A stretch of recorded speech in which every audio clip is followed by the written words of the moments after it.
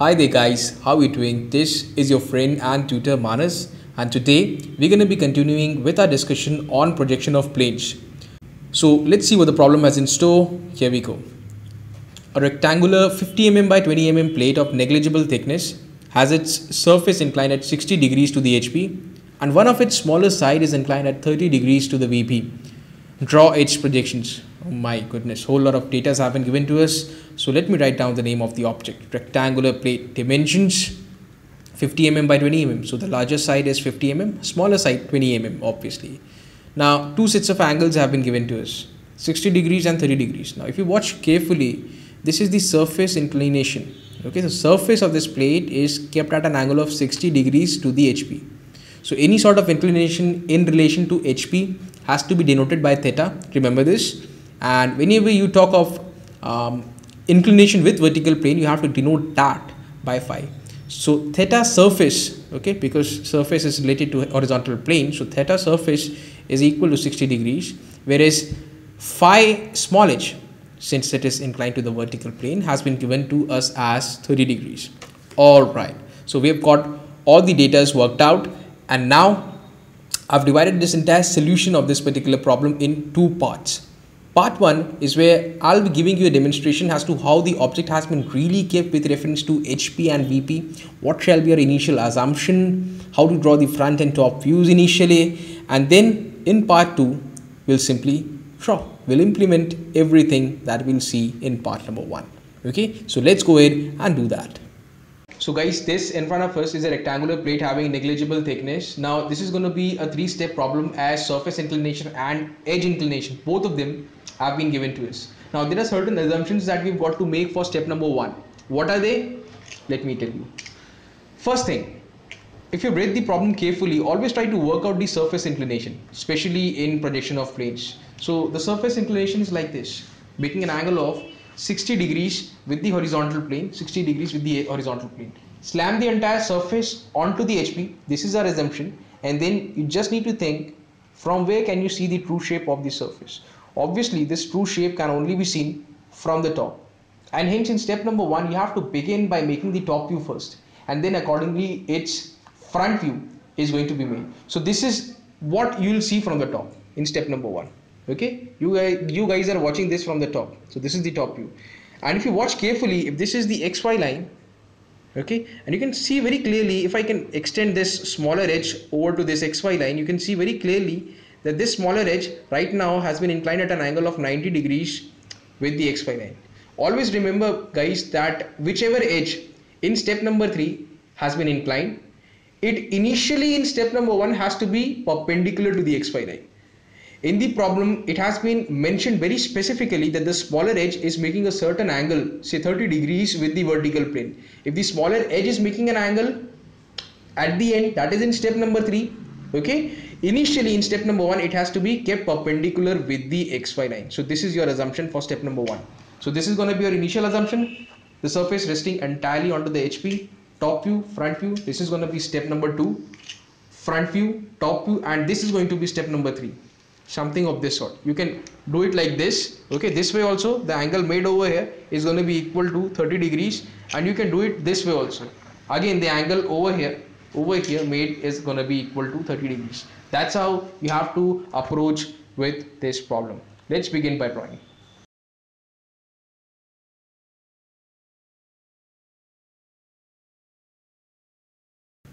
Okay guys, now that you have seen how the object has been really kept, we'll now go ahead and try to make the projection of this particular case. So initially in step number 1, we're assuming that this entire surface is resting on the horizontal plane.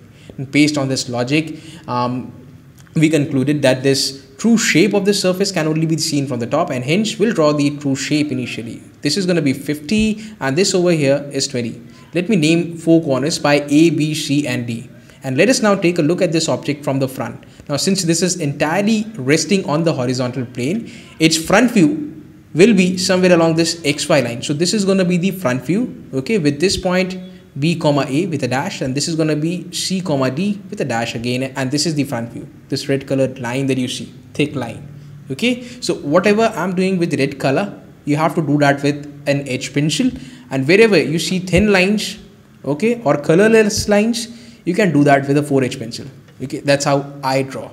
So guys, this was all about step number 1, where initially it was assumed that this entire surface was resting on HP. In step number 2, always, remember this, always, we have to take surface inclination. And in step number 3, that is the final step, you have to go for the edge inclination. Okay. Now you've seen very clearly that this smaller edge has been kept at an angle of 90 degrees with reference to XY line. Okay, there is a specific reason. I have told you that. Because in the final step, that is step 3, this edge will be inclined at an angle of 30 degrees with reference to the XY line. Now guys, in step number 2, we have to go for surface inclination, and we know very well that the surface is inclined to the horizontal plane. Now any sort of inclination with HP can only be seen from the front.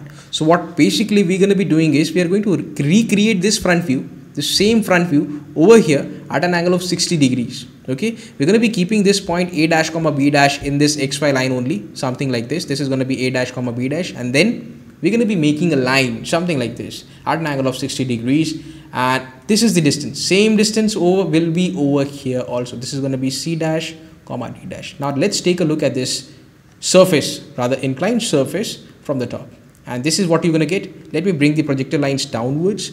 Let me draw the projector lines from the left to the right, and these are the intersection points. Now let me tell you how the intersection points can be worked out. So this is the horizontal line for A, this is the vertical line for A, so this is going to be point A, simple. This is the horizontal for B, this is the vertical for B, this is point B. Similarly, this is C and this is D, and that's the top view. Okay, dark it with an edge pencil, obviously. In step number 3, as I've already told you, we have to go for edge inclination. So as far as the data is concerned, the edge is inclined at an angle of 30 degrees with the VP. So any sort of inclination associated with vertical plane or the wall, you can say, for example, can only be seen from the top, and hence we have to recreate this top view over here, making sure that this edge, smaller edge, has been kept at an angle of 30 degrees. Here is the logic. Now guys, just think about this. If this smaller edge makes an angle theta with the XY line, this larger edge will automatically make an angle of 90 minus theta. And right now, as far as this question is concerned, this smaller edge is making an angle of 30 degrees. In that case, this larger edge shall be making an angle of 90 minus 30. That is equal to 60 degrees. So what I'm going to be doing is I'll make this BC line over here at an angle of 60 degrees, so that this smaller edge will automatically get itself set at 30 degree angle. Let me show you how that can be done. Let me make a point. Let us say this is point B, and let me make a line at an angle of 60 degrees with the horizontal. Okay. Now if you watch carefully, guys, this over here, this angle over here is how much? Let me show you.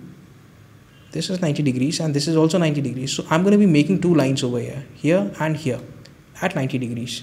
Okay, and then simply you need to keep one leg of your compass here, other leg over here with that much amount as the radii, and with this guy B as the center, you need to cut an arc over here and over here also with reference to C. Okay, and this is exactly what you're going to get, points A and D. Okay, that's the top view. Finally, now if you watch carefully, this larger edge is making an angle of 60 degrees, so this smaller edge will be making an angle of 30 degrees. Let me show you how. Okay, if you extend this, you will automatically get this angle. This angle should probably be equal to 30 degrees. Now let's take a look at this from the front, and this is exactly what you're going to get. Let me draw the projector lines from bottom to top and then from left to right, and these are the intersection points. So this is the line for A and B, this is the vertical for A, this is going to be point A. Okay, and this is for B, this is B's vertical, this is B's horizontal, and this is point B dash, and that's how you're going to get the remaining points also. And finally, when all of these points are joined in proper sequence, this is exactly what you're going to get. So guys, that was all from my side for today. If you've got any doubts or queries, do write them down in the comment section below. I'll be very happy to answer them. And if you believe that this video tutorial has added value to your knowledge of engineering drawing or engineering graphics, then do share this video and do recommend this channel to your friends and classmates, and do tell them to subscribe so that all of you can benefit. I'll see you again with some more videos based on projection of planes. Until then, it's a wrap. This is Manas Patnaik signing off. Take care, have a great day, and keep drawing.